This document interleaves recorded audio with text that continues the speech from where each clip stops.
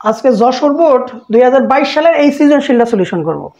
এই সৃজনশীলে এ আর বি পাত্র দেওয়া আছে। এ পাত্রের তাপমাত্রা, চাপ, আয়তন দেওয়া আছে। বি পাত্রেরও অনুরূপ তাপমাত্রা, চাপ, আয়তন দেওয়া আছে। আর গ্যাস মিশ্রণের পরীক্ষালব্ধ মোট চাপ দেওয়া আছে 2.5 atm। এখন আমাদের এই ঘ নাম্বার প্রশ্নে বলছে এই গ্যাসের অণুর সংখ্যা নির্ণয় করো। তাহলে আমরা ফার্স্টেই এই গ্যাসের অণুর সংখ্যা বের করব। তো এই গ্যাসের অণুর সংখ্যা বের করার জন্য আমরা যে কাজটা করব তা হচ্ছে, আমরা জানি পিবি সমান এনআরটি। তোমাদের একটা বিষয় মাথায় রাখতে হবে, তা হলো যে এন সমান, এন হচ্ছে মূল সংখ্যা, মূল সংখ্যা সমান আমরা লিখতে পারি এন বাই এন এ। এনটা হচ্ছে অণুর সংখ্যা আর এন এ হচ্ছে অ্যাভোগাড্রোর সংখ্যা। তাহলে মূল সংখ্যার পরিবর্তে আমরা কি লিখতে পারি, অণুর সংখ্যা বাই অ্যাভোগাড্রোর সংখ্যা। তাহলে এখন আসো আমরা এই বিষয়টা একটু ক্লিয়ার করি। পিবি সমান এন এর পরিবর্তে দেখো আমরা এন বাই এন এ লিখবো, এ আর আর হচ্ছে টি। এখন আসো আমরা এই এন এর মান যেহেতু বের করবো, তাহলে আর গুণ করে দিই। এন আর টি সমান কি লিখতে পারি, পিবি এন এ, বা এন সমান পিবি এন এ বাই আর টি। এখন আসো আমাদের এই এন এর মান অন্য সংখ্যা যদি বের করতে চাই, তাহলে অন্য সংখ্যা সমান হোয়াট, তাহলে আমাদের পি লাগবে, প্রেশার লাগবে। দেখো এ পাত্রের জন্য আমাদের প্রেশার দেওয়া আছে 1.5 অ্যাটমসফিয়ার, তাহলে 1.5 অ্যাটমসফিয়ার বায়ুমণ্ডলীয় চাপ। এরপর দেখো ভলিউম মানে বি দেওয়া আছে, আয়তন দেওয়া আছে 600 ml, তাহলে বি সমান লিখবো 600 ml। তবে ml দিয়ে আমাদের অঙ্ক করা যাবে না, এটাকে লিটারে কনভার্ট করতে হবে। এর জন্য 600 গুণন 10⁻³ লিটার। এখন আসো এন এ মানে হলো অ্যাভোগাড্রোর সংখ্যা, অ্যাভোগাড্রোর সংখ্যার মানকে আমরা লিখবো 6.023 গুণন 10⁻23। এরপর মোলার গ্যাস দ্রবক আর, যেহেতু এখানে প্রেশারটা নিয়েছো এটিএম এ আর ভলিউমটা নিয়েছো লিটারে, এর জন্য আর এর মান নিতে হবে তোমাকে 0.0821 লিটার এটিএম পার মোল পার কেলভিন।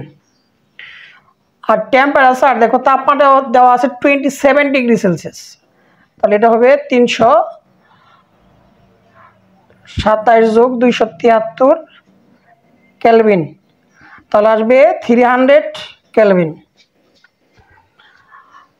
এই মানগুলা এই সমীকরণে বসিয়ে দাও। এন সমান দেখো পি এর মান কত 1.5 গুণন এন এর মান, বি এর মান হচ্ছে 600 গুণন 10⁻³ এরপরে অ্যাভোগাড্রো সংখ্যার মান হচ্ছে 6.023 গুণন 10⁻23। আর এর ভ্যালুটা হচ্ছে 0.0821। এরপর টেম্পারেচার হচ্ছে 300।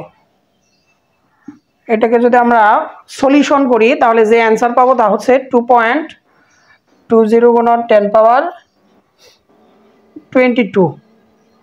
অতএব নির্ণয় অণুর সংখ্যা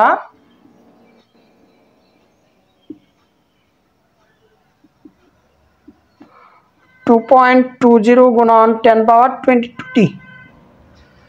ঘ নাম্বারের সলিউশন শেষ।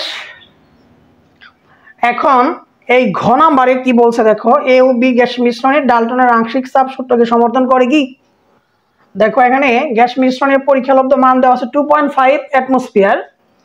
এখন আমরা সলিউশন করার পর যদি এই তোমার 2.5 এটিএম মান পাই, তাহলে ডাল্টনের আংশিক চাপ সূত্রকে সমর্থন করবে।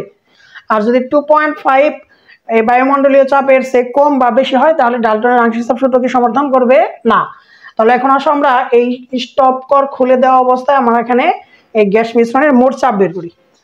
তাহলে গ্যাস মিশ্রণে যদি আমরা মোট চাপ বের করতে চাই, তাহলে আমাদের কি করতে হয় দেখো,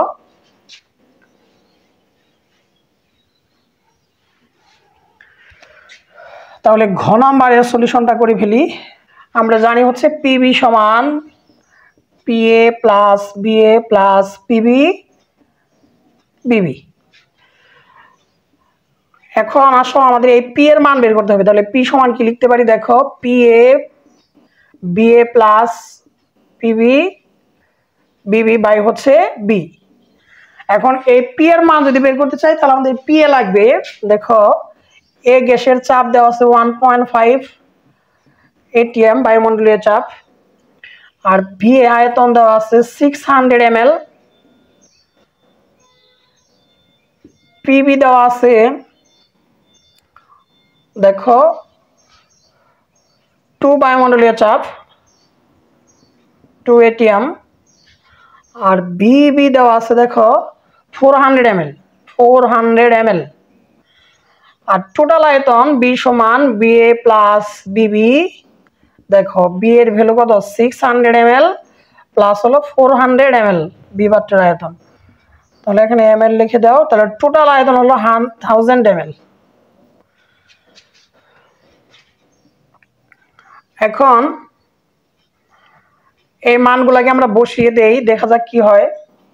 পি এর মান হলো 1.5 গুণন বি এর ভ্যালু হলো 600 প্লাস পিবি হলো 2 গুণন 400, টোটাল ভলিউম হলো 1000।